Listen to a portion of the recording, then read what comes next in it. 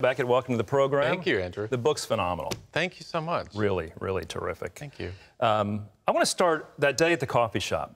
Your life began to radically change, very unexpected for you. Tell us about that day. Well, I was in a coffee shop in Los Angeles and with my best friend, and we noticed a table next to us with Bibles on the table. I had never seen a Bible in public in LA. Seriously? In 15 years. Wow. I'd never seen a Bible. None of my friends, we never talked about God ever once. No one talked about God. It was assumed that God didn't exist and that it was all a fairy tale. So we saw these Bibles. My friend loved to kind of stir up conversation, and so he urged me to start talking to this group of people. So I turned around and I just said, "Are you guys Christians? Like, what's the deal with the Bibles?" And they were like, "Yeah." And I said, "Well, what do you believe?" Because I was raised Catholic. I don't even remember what the gospel is. I don't know what religion is. Like, tell me what you believe. Oh, they're probably loving it, right? I know. It's like a Christian's fantasy of a question.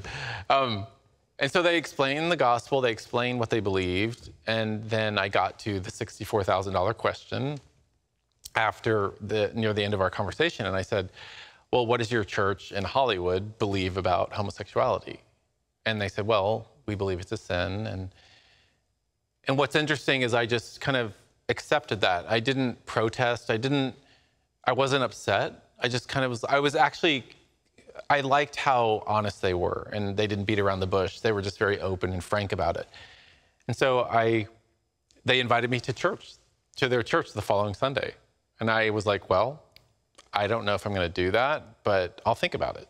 Well, how did you struggle with that decision? Or? I did. I had a week to mull it over, and I was like, should I do this? I don't know. And at that point in my life, I was open because I had kind of done everything, been everywhere, traveled the world, done all these fun things, and it wasn't satisfying me anymore. And so I was open to something else, and I wasn't sure. And of course, I wanted to know the meaning of life. And so I spent the week thinking about it, and then the following Sunday, I woke up and I said to myself, I said, "Am I gonna do this?" And I just was like, "Yeah, I'm just gonna do it." And I got dressed, got in my car, and drove to this church in Hollywood. You were a little nervous? I wasn't nervous. I was more, I just was kind of full of sort of expectation, I guess. I wasn't nervous, but as soon as I walked into the church, it's in an auditorium in a high school, I heard Christian worship music. And I forgot Christian music existed. And so when I heard the music, I was like, "Oh gosh, Christian music," because it had been satirized so much on different TV shows, and so I was just like, "Oh no." And then I was like, "Wait a minute, it's not bad. Actually, it's good." And then I found my seat near the front of the church, and wow, went right up front. I went up front, and the people who invited me, I didn't see them. I don't know where they were, but I just walked up and sat by myself. And then the pastor came out and started preaching on Romans chapter 7. And while he was preaching for an hour, and while he was preaching, everything suddenly started shifting in me. And it was weird because I didn't know what was going on, but everything he was saying, every word he was saying, every sentence he was saying was resonating as truth in me, in my mind, my heart. And I was like, this is the gospel? What he was saying about the gospel was turning everything I thought religion was on its head. And I was like, oh my gosh, this is the gospel. And it was really, I was on the edge of my seat the whole time. I didn't want him to stop preaching. Wow. And then he left the stage, he left the pulpit, and he had invited people to get prayed for on the side of the church during the second part of worship, which lasted 30 minutes. And so there was, a guy over on the side of the church, and I was like, should I go over there and ask for prayer? And if I do, it's humiliating. And what if this is all wrong? And what if it's all fake? And so I went over, and this guy, I said, I don't know what I believe, but I'm here. And this guy was like, well, let me pray for you. And he laid his hands on me, which was weird. And then he started praying, and I just, the prayer seemed so intense and so powerful. And I remember thinking, how does this straight dude love me so much? Because the prayer was so full of love. And then I thanked him after the prayer. I went back to my seat, and I was processing the prayer, the sermon, the worship music, which was still going on for another 25 minutes. And all of a sudden, the Holy Spirit just like overwhelmed me. It was like Paul on the road to Damascus kind of thing. It was like, and God was like, I'm God, and Jesus is my son, and you are now adopted into my kingdom. And I was like, whoa. And it was like Isaiah in the temple when he sees the holiness of God. He comes undone, and I just came undone. I started bawling uncontrollably for the rest of the service. And I was crying so hard that people around me were actually worried about me. And I just knew, and I was crying over the joy of meeting Jesus Christ, but also crying over the sorrow of my sin. And so it was this mix of joy and sorrow, but it was mostly joy over like meeting and finally knowing like the meaning of life. It was like the curtains had parted and I could see the truth, and I knew where I came from, why I was here, and where I was going. I also knew in that moment that homosexuality, being gay, was no longer a part of my identity. It was like, that was my old man, and it was gone. It just was so quick, and it just was like, okay, that's not who I am anymore. That's not my life. I'm happy to be single and celibate for the rest of my life because I just met Jesus Christ. Any fear of how do you share this with friends that you were very close to that were identifying themselves as gay? Yeah, it wasn't so much fear. I was so full of joy at that point that it was so euphoric that I wasn't afraid to share it. But it was an interesting time because it took me 3 weeks to tell all of my super close friends.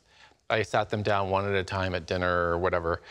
And, I would say, I have to tell you something really crazy.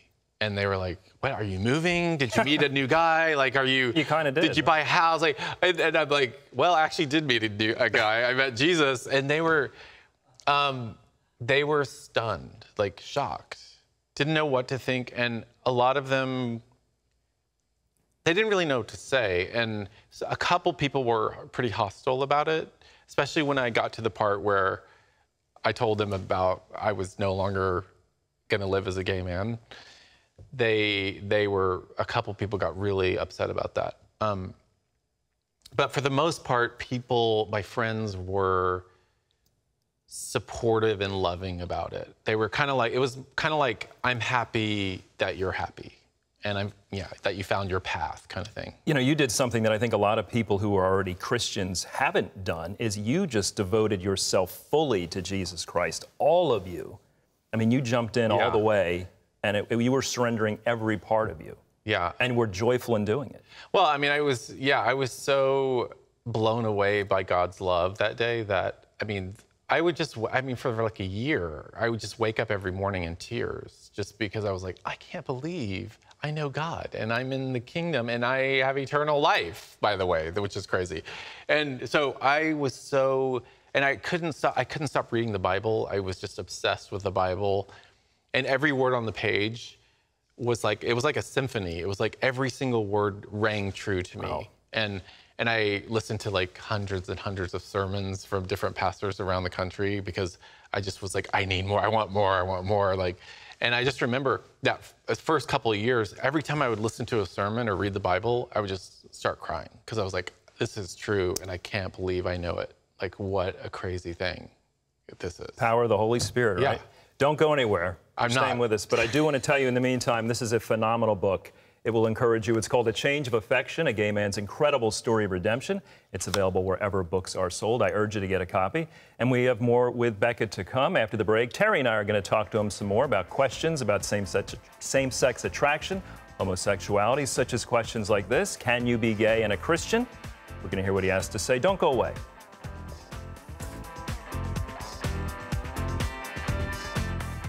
All right, well, we are back. Terry, you're usually not this close. It's nice to have you over here. We are back with Becket Cook, author of A Change of Affection, a gay man's incredible story of redemption. And we realize many of you have someone in your life who may be gay, and there's a lot of confusion in the church today surrounding this issue. So we're going to ask Becket a few questions. Okay, so Becket, someone, a friend, family member comes out and says, I am gay. And let's say you're a Christian. How do you recommend Christians, family members, et cetera, respond in that moment?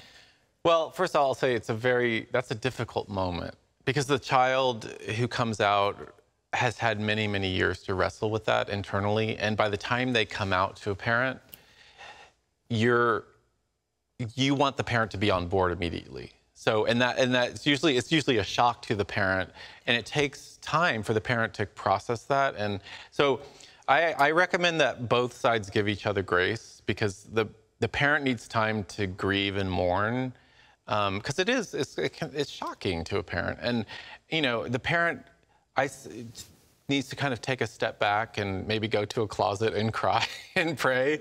And the child needs to give their parents grace too.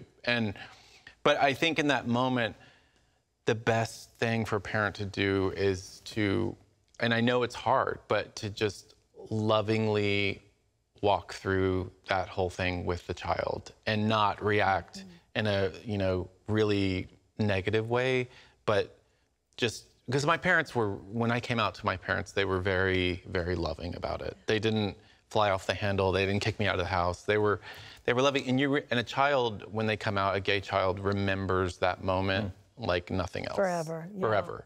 You remember how your parents react. And so that's an important time. So Becket, I think the question that a lot of Christian parents that might be facing this would have is, where do you draw a line that's a standard for your family? You write in the book about wanting to bring a boyfriend home one Christmas and dealing with that. I think that's the question on people's minds is, how do I love you as my child, but say, we don't really stand with you? I know that's such a difficult question, and I think, you know, parents have to stand by their convictions and also be loving at the same time to their child. But see, the issue with that is, you know, when I was going through that, I knew my family loved me. Sure. But I also knew that they believed who I thought I was a sin. So I always felt alienated from them, even though they didn't judged, even though they didn't mean it. They didn't mean to. They did, yeah. But I felt alienated and judged. But to draw that line is such a difficult thing because you don't want to break that relationship with the child. So that's kind of a thing you need to go to prayer with, to Jesus, because you have to pray about those things. Like, do I attend this thing, or do I allow this boyfriend to come or not, or do I go? That's difficult. And if I don't, how do I say no without my child feeling rejected? Right. By my standard. Yeah, and that's the thing is you don't want that to cut off a relationship, because that's the thing is my family and my parents and especially my sister-in-law, they never judged me and they never condemned me. They kept that door wide open for me, you know, for all those years. It was kind of like the prodigal son, you know, the father in that story. It's like the door's always open, and when the son comes home, he's like, he runs to him, and it's like that's important to keep that channel open to the child and not just like cut that off, because cutting it off is not going to help. It's not going to help that child come to Christ, for sure. Or try and fix it immediately. Yeah, or trying to fix it, trying to, you know, read Bible verses or anything. Like, that's not going to change anything. That's just going to actually push the child further away. So I think, honestly, the best approach is just to love your child generously through that time, and just pray for them and pray and pray and pray. After your dramatic encounter with God and you became a Christ follower, I assume people in the gay community would say, well, you're still gay, right? Or people on the other side, Christians, would say, well, you're no longer gay, right? I mean, how did you answer a question like that? That I was on a shoot, and a photographer from New York came to LA to do the shoot with us, and he said, how are you doing, Becket? How's life? And I was like, well, I'm a Christian now, and you know, and I told him the whole story, and I said, you know, I'm not gay. I don't live that life anymore. I'm not gay anymore. And he said, no, he first said, I said, I'm a Christian. And he said, you can't be gay and be a Christian. And I said, David, I'll get to that later. But yeah, I would never identify myself as a gay Christian, because it's like, why would you identify as a greedy Christian or a gossiping Christian? I wouldn't identify as a heterosexual Christian either. Yeah, I mean, it's like, it's not part of the identification. So being gay, that was my old man, that was my old self, and that was crucified with Christ. And so I don't identify as a gay. When people ask me, what are you? I'm like, I'm a Christian. My identity is in Christ. It's not in my sexuality.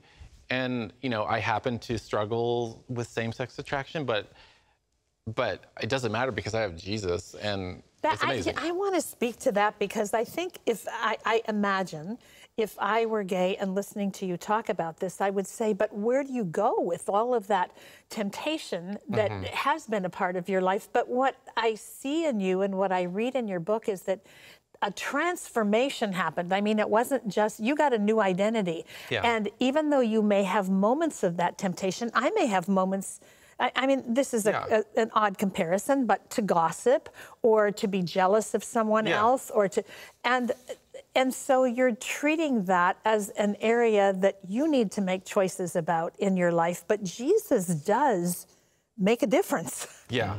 Yeah, I mean, God had so much grace on me that day when He saved me. Me too. And my thought life before I was a Christian was dominated by sexuality. Yes. And after that day, it was diminished, you know, dramatically. So it went from like 100% to like 10%. And so it doesn't, I never miss that life. I don't miss relationships with guys at all. And I know that this doesn't happen with everyone, but I don't miss that life, and I'm just, you know, I'm so enamored with Christ and how much satisfaction He gives me that I don't need anything else. Boy, and that's how we should all live. Amen. Being enamored The with book's Christ. for everybody. Please get the book. It's called The Change of Affection, and it's a phenomenal read. Great story. We're so glad you came to visit us. Thank you for having me. It's so nice to meet you. Thank you. All right, we'll see you next time on 700 Club Interactive. Bye-bye.